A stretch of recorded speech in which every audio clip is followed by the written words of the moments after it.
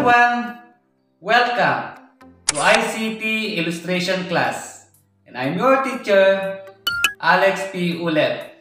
In this video, we will discuss about tools and equipment in illustration.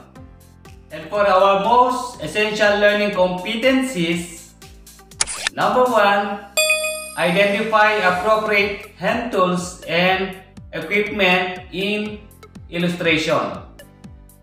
Number 2, select appropriate tools and equipment based on job requirement.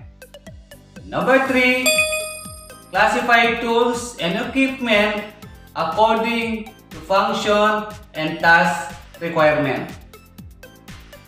Illustration is a decoration, interpretation, or visual explanation of a text, concept, or process designed for integration in print and digital published media such as posters, flyers, magazines, books, teaching materials, animations, video games, and films. In short, illustration is a drawing or picture of something. To draw or create an illustration, we need to have tools and equipment. But what are the appropriate tools and equipment in illustration? Can we use a compass in illustration? How about a screwdriver? Do we use a pencil in illustration? How about this hammer? How about a drawing tablet? Do we use this in illustration? Do you think a hacksaw is an illustration tool? How about a Unipen? Amazing! You've just learned how to select appropriate tools and equipment used in illustration. A tool in illustration is any instrument or object that you hold in your hands and use to do a particular kind of work. Example of these are pencil, brush, drawing pen, sharpener, eraser, triangle, compass, ruler, watercolors, and felt tip pen. While equipment is a set of physical resources that you need for a particular job. Example of these are drawing table, computer, printer, scanner, drawing tablet, and software. Let's discuss each of the tools and equipment in greater detail. To start the drawing or illustration, which tool is best to use? Are you going to use a drawing pen immediately? Or you will going to use a pencil? Exactly!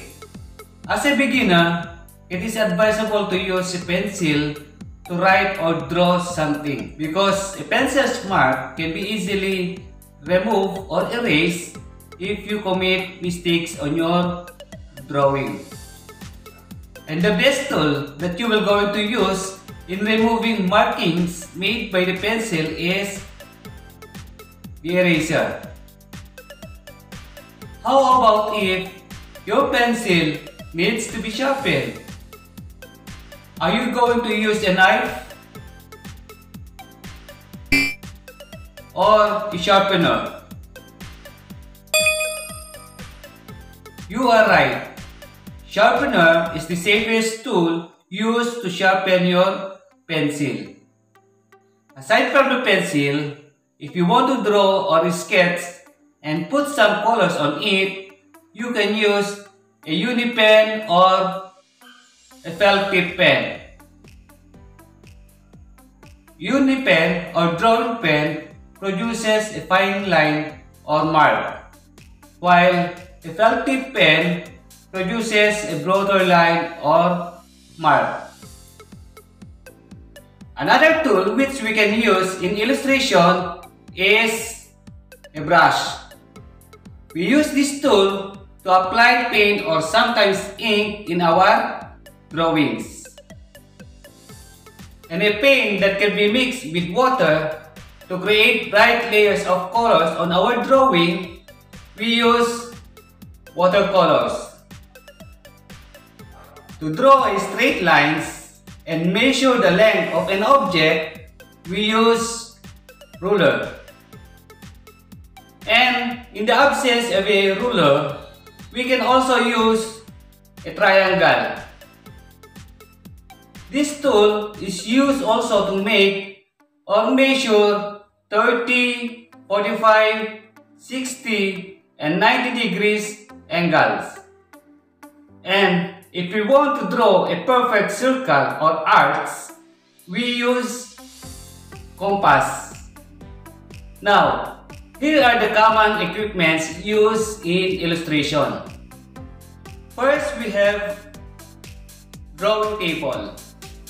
This equipment is a stable desk used by an artist or an illustrator to draw, write, or impromptu sketching. If you want to make a better quality design of your drawings, use a computer equipment with a digital illustration software. Digital illustration software are computer programs that can be used to create and edit digital illustrations such as graphics, logos, and other design elements. A drawing tablet is used to draw images, graphics, or handwriting and translates the strokes from a pen or stylus to your computer screen. And to produce a hard copies of our digital illustrations or drawings, we use a printer. From the hard copies produced by a printer, and if we want to create a digital version of these printed photos or documents, we use a scanner. So, that's it.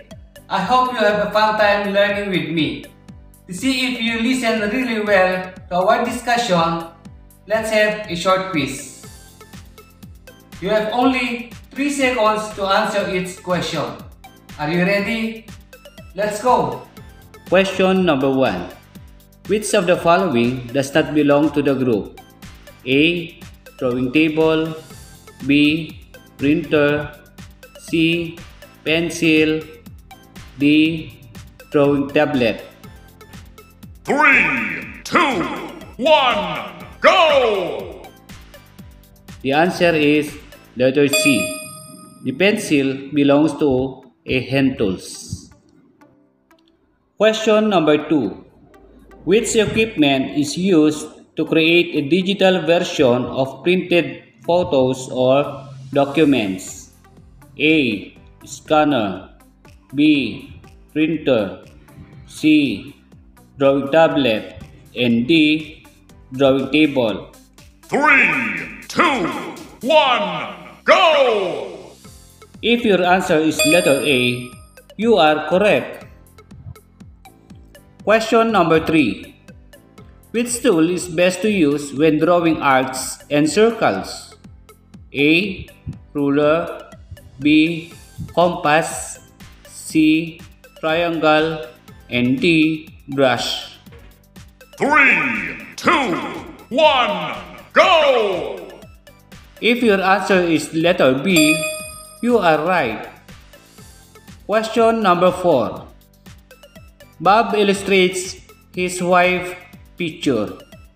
What equipment does he need to produce hard copy of the picture? A. Drawing tablet. B. Scanner. C. Digital software. And D. Printer. 3, 2, 1, go! You are right if your answer is letter D. Question number 5. As a beginner, which tool is best to use for writing and drawing an object? A. Pencil. B. Unipen. C. Brush. D. Felt tip pen. 3, 2, 1, go! If your answer is letter A, you are amazing. To give us a recap of our topic about tools and equipment, I'll turn you over to Teacher Bob. Good day everyone. I am Teacher Bob. At your service. Here's the recap of your topic today. In creating your drawing and illustration, you need to have tools and equipment. Hand tools is any instrument or object that you hold in your hands and use to do a particular kind of work. Example of these tools used in illustration are pencil, brush, unipen, sharpener, eraser, triangle, compass, ruler, watercolors, and felt tip pen. While equipment is a set of physical resources that you need for a particular purpose. And these are drawing table, computer, printer, scanner, drawing tablet, and digital software. That's all. Have a nice day, everyone. Thank you very much, Teacher Bob. No problem, sir. That's end our lesson for today. Do you understand our lesson very well? If not, you may go back the lesson presented on your module, or you may play this video which will be posted on our Facebook group chat. If today's lesson is very clear to you, congratulations! See you in our next video lesson. Once again, I'm your teacher, Alex P. Keep safe and God bless.